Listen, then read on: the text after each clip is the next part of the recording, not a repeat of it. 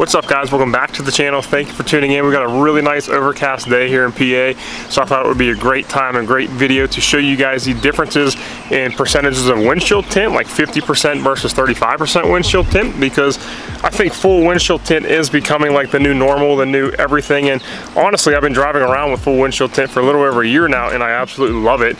My Volkswagen here behind me, I just have like the brow or the sunshade, if you will, 5% brow up top, and that used to be what like I've had like all my other vehicles done, and that used to be like the cool thing to do. But now it's all about the full windshield tint, guys, and I like it. I know a lot of guys are going to complain and say that it's dangerous if you will, and I'm sure it is if you have night vision problems and if you just like are a bad driver in general. But for me, I really like it. First off, it looks so much cooler than the brow. It looks so much cleaner, and I think honestly the UV protection, that's a good excuse to have it too, full UV protection versus not. And I just like the privacy note as well. It's so much more private. It feels so much better in the cockpit of your vehicle than just having the sun kind of glare right in. So like I said, right here behind me, the truck here has 35% windshield tint, 20% everywhere else. The car here behind me has 50% windshield tint and 20% everywhere else.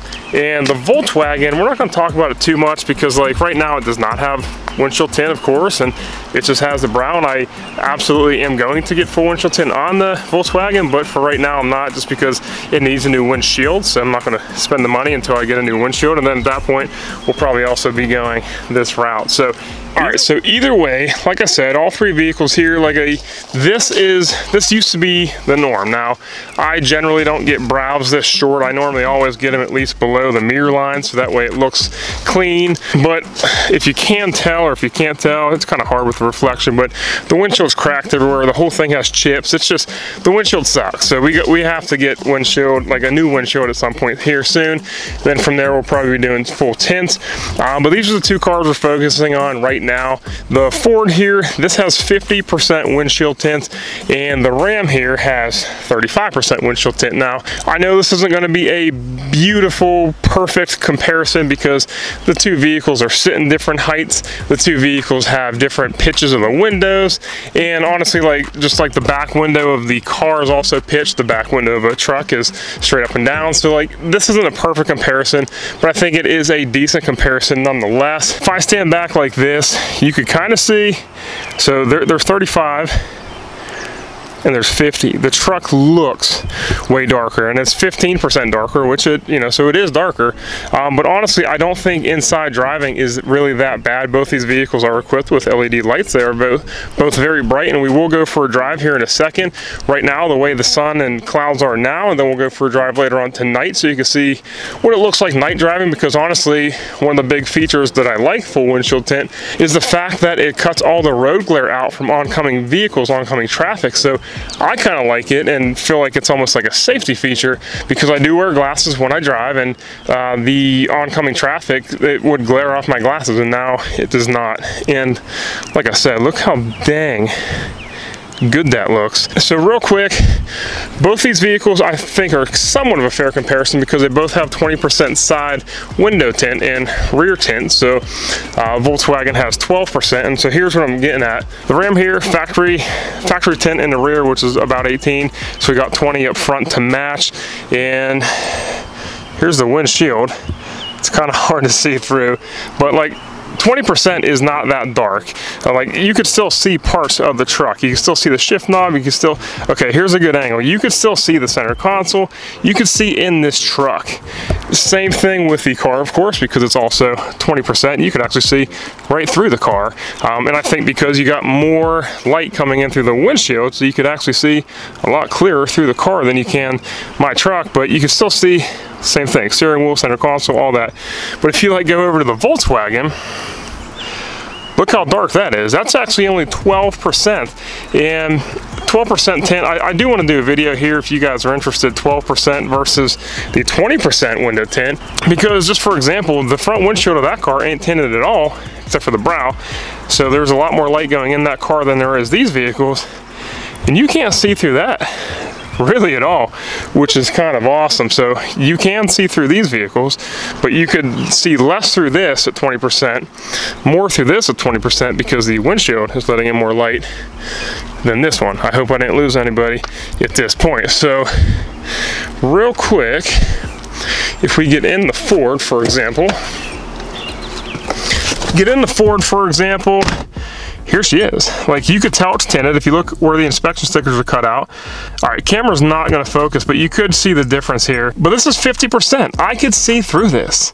And 20% side window. So you can tell that the side's a little bit darker. Like I said, we will go for a drive momentarily. But then if you get in the truck, thank you, amp power steps. If you get in the truck, it doesn't look that much darker. It definitely feels a lot more comfortable though. Same thing, here's the inspection sticker. Camera's not gonna focus, but you can see where it's cut out, so you can see where the, you know, where the real windshield is.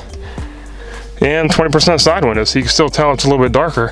But this is 35. I could still see through this fine, and I'm sure you guys can still also through the camera. So either way, we're gonna go for a drive now. I'm gonna try to do like a screen by screen comparison so you could see exactly what it's like 35 versus 50 driving down the road. Then we're gonna do the same thing when it gets dark out later on tonight.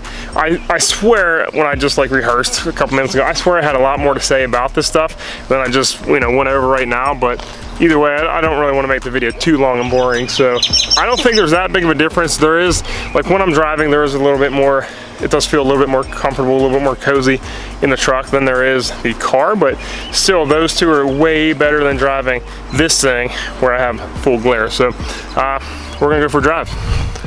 All right guys, so side-by-side comparison, we got the Ford up top with the 50% windshield tint. We got the Ram on the bottom with 35% windshield tint. Now I did do the same exact drive literally simultaneously. So I took the Ford out, parked it, got the truck, and went out in it. So these videos are not taking more than like 5 minutes apart. So the same shade, the same sun, the same overcast, the whole 9 yards, same exact route. So as you could tell, finally seeing this stuff side by side, it really doesn't look that much different, I don't think.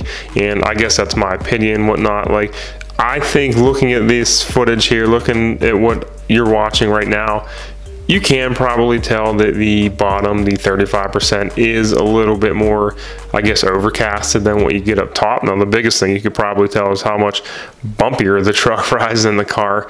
But either way, it looks like you're looking out of a normal windshield, in my personal opinion. I don't really see any big issues here.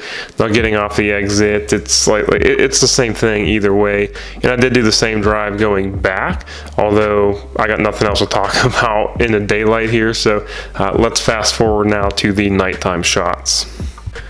Okay, nighttime shots, it's way more drastic, of course. Same thing though.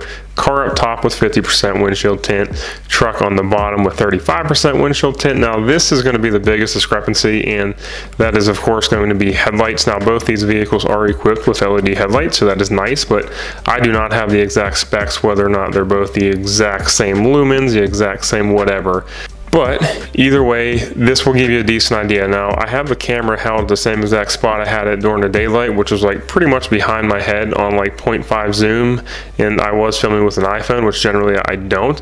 Now, I don't think it's this bad in real life. You know, obviously iPhones don't pick up light the best. They don't film at light the best. Go take your iPhone out at, you know, 9 o'clock at night and try to take a picture of your best friend. It's gonna look kind of bad. So what you see here on camera, I don't think is exactly what I was seeing in real life. I will fast forward here in a second. I do hold the camera up next clips, like right up next to the windshield, so you get a better representation and you can see a little bit more. But same thing, I don't think it looks that much worse, honestly. I think you can definitely tell that the lower screen here is definitely a lot darker, not as clear as what you got 50%. The 50% up top pretty much looks like a normal windshield. So here's the clip here. I got the phone held up like in the dash basically, so you get a little bit better representation being at night. But driving back here, I basically did the same exact speed, so this is a really good representation. Look at the signs, look at all that stuff. Now I will say you can see like a glare on the iPhone screen, I guess, if you will, but like you don't really see that in daylight, but looking at everybody's headlights on the screen down below with the darker windshield tint, they definitely look more dull than what you see up top. And it would, of course it's going to, just because it is darker windshield tint. So I don't think it's that bad either way, like I said. So I hope this video kind of helped with someone.